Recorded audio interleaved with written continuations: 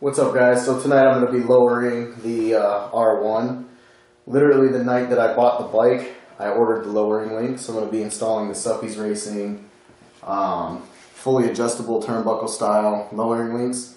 They're the same ones that I used on my other R1, so I'm familiar with them and I really liked them, the adjustability of them. It's not just pretty much one size lower, so I'm able to adjust it anywhere between like 3/4 of an inch all the way up to like 3.5 inches. So I want to show you, this is what I look like on the bike right now, and this is pretty much how much I'm tiptoeing it, and this is on a nice even surface. It's not like being on the road where sometimes like I can barely touch the ground on my right foot right now, so I'm kind of like teeter-tottering the bike. This makes the bike kind of uncomfortable for me to ride, so I'm going to be lowering the bike tonight. So unfortunately, alright guys, so I'm kind of on to step 2.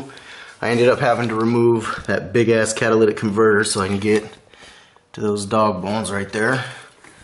Those two silver things that look like dog bones are what we're going to be taking out and replacing with the turnbuckles. Man, I'm telling you, since I'm at this point right now where I got the exhaust pretty much entirely removed, what I would do right now to have a freaking aftermarket pipe to just install right now instead of putting this all back together. But I don't have one yet, so bummer. These pieces, stock muffler. Look at the size of this catalytic converter. This thing's gotta weigh like, I don't know, 25, 30 pounds. That thing's heavier than dog shit. And the bike just doesn't sound that great with all the stock setup, but I'm sure you guys get that. So I'm gonna put it on the jack stands now, and we're gonna raise this, so see when we get there. Alright.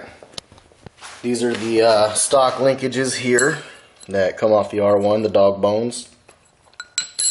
We're going to be replacing them with the Soupy Racing or Soupy Performance turnbuckle style lowering links. And right there, with it being longer, that's going to lower the bike, believe it or not. So it looks like we're, I don't know, maybe half an inch, going to be half an inch lower already just putting the turnbuckles on. So that's what I'm going to do right now. I had to remove the bolt that goes right here for the kickstand and then loosen the front one, that way I can move the kickstand out of the way to get this bolt out that connects the linkages to the swing arm mount here. So that was unexpected and kind of sucked because those were hella tight. So I'm gonna get these ones on here, and this little notch right here in the linkage indicates that this bolt right here is a left-hand thread, so it's gonna be reverse of what you would normally do, like righty-tighty, lefty-loosey kind of thing. So I'm gonna put both of those facing down. That way all I have to do is turn them the same way. So I'll come back to you when I get them installed. We'll drop the bike and then we'll lower it. Well, that didn't make sense. We'll take the bike off the jack stands and then we'll lower it just by, all we have to do is get a crescent wrench and just turn this middle turnbuckle, make these longer, and that will then lower the bike because it's pushing up on the suspension. So that's what we're gonna do. Alright guys, I got the bike completely lowered, completely put back together. The exhaust is all on, the shields are all on. The one thing that I'm going to have to do that I did on my 2004 R1, I had it pretty much about just this low. I had to cut the kickstand. Soupy's does sell an adjustable kickstand, so I might get that just so it looks a little cleaner, because I literally like cut my kickstand on my old bike and just left it that way. I'm gonna probably end up getting the adjustable kickstand. The bike doesn't fall over. I stood on this side of the bike and kind of pushed on it. It's gonna take some doing to tip it over, but it's definitely much easier than when it was at the stock ride height, for sure. I'm super comfy on the bike. Tomorrow, we're going to take this for a ride. And I'm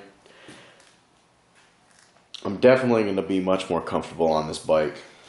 And I set my helmet up with a microphone.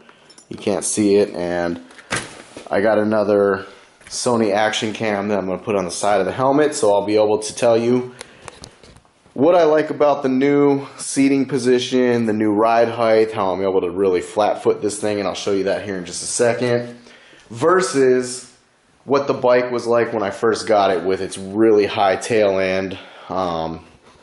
So that'll be for tomorrow, but other than that, got the new lowering links in. Let me lay back down. Let me get my light. There we go. There's the lowering links here. Got them all adjusted. There's another one that looks just like this on the other side. And the bike is about 2.5 inches lower, if not like 2 3/4 lower than what it was. So let me show you what it looks like when I'm on the bike. Alright, so I'm able to completely flat foot this bike now. Much more comfortable.